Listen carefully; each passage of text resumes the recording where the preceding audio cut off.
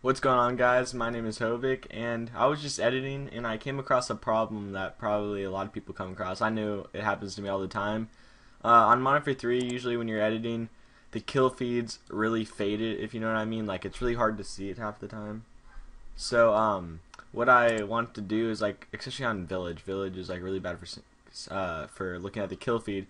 So what I want to do was make it so it's more defined, and I've been seeing people do it a couple different ways, and one of the ways is making like the gun do the glowy pop out thing. So I just tried that out real quick while I was editing, and it looked pretty good, so I thought I'd make a tutorial on it after I just figured out how to do it. It's not really anything special, but it will be a quick tutorial.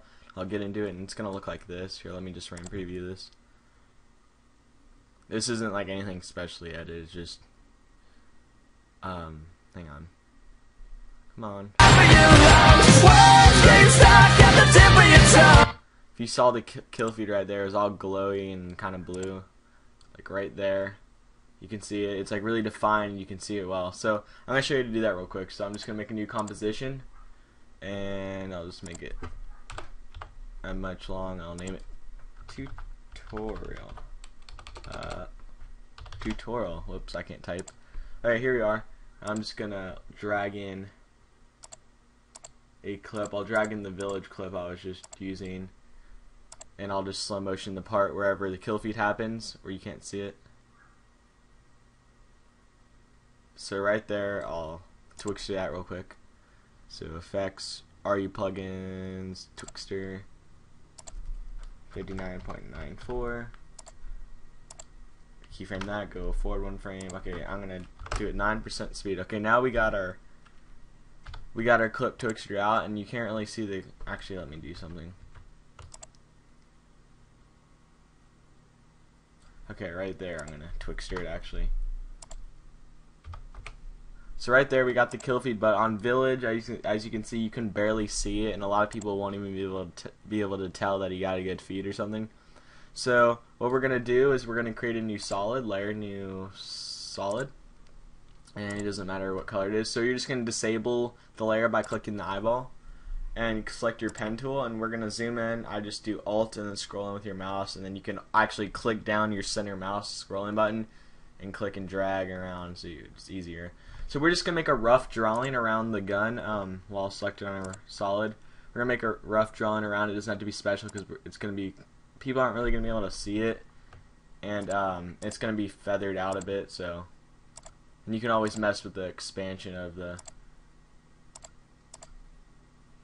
the mask anyway, so it doesn't really matter if it's right on it or whatever. So I'm just gonna go roughly around it. Okay, that's fine. I mean, it's nothing special, just really quick. So now we're gonna enable it, and you can see it's like really nasty white. So the first thing we're gonna want to do is click M for mask, and then go to all the options, and we're gonna feather it. Let's try like 10.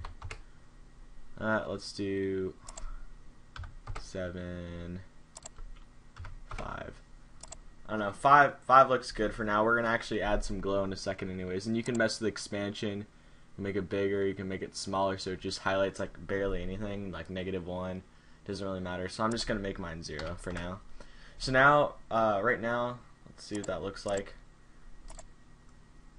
Like, you can see it, but like it doesn't look that good. It just kind of looks plain and blurry, and you want it to look more like glowy, if you know what I mean, like pop out more. So you're gonna search up glow, and you're gonna drag your glow onto your solid, and you can just mess with this threshold. The threshold has different, like, I don't know, it just looks different when you go through. So like right now will look different than when you go to 100%.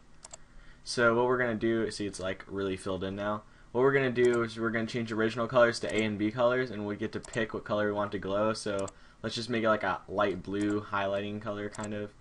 So let's do that, and then make just a white for our B color. Okay, now we have that, and we're gonna make, I like the threshold on like around, I don't know, we can make it like 20. So that way it has a nice blue highlight to it, and we can mess with the radius. So if we want the blue to like spread out more, or we can have it really tight together, but let's just have it like, I don't know, let's do. That looks good, about 12 or something. And so right now it looks really bold and stuff. We want to make it look not as bold, so let's make the opacity of the mask a little bit down. So let's do about 40%, and let's see how that looks. That looks pretty good. Like, obviously it doesn't look amazing, like it doesn't look as good as whenever I did it before, but it looks good. Like, I just did that in 2 seconds. You guys can obviously be more, mess around with the settings and be more creative with it, or maybe even make it look better. So that looks good for now. So what we're going to want to do, we're going to want to duplicate it and put it on all the parts of the kill feed. So I'm going to do Control D, Control D, Control D. So you have 4 layers, and we're just going to click the position for one of them and then make it go down right on top of where that kill is. And then we're going to go to the next layer, click P for position, and make it go right on top of the gun. And then we're going to go to the last layer, click P, and then make it go all the way down right on top of the gun. Nice. So that looks decent. So let's just go back to normal. So that'll make that, like, you see what it does. It just makes the kill feed more defined. So sorry, it makes the kill feed more defined so people can see it. That doesn't look that good because I did it in like 2 seconds. But you know, you can mess around with it, change the threshold. I don't know. You can. That doesn't even look that good. But you know what I mean. But like, you can just mess around with it. Doesn't really matter. Just be creative with it, and that looks pretty good. And you can obviously animate it differently, but that's pretty good for now. So I hope you guys enjoyed this. I hope it helped you out, and I'll see you guys later. And I'm gonna start to do tutorials probably like once every 2 weeks or something, because I'm sorry I've been inactive lately.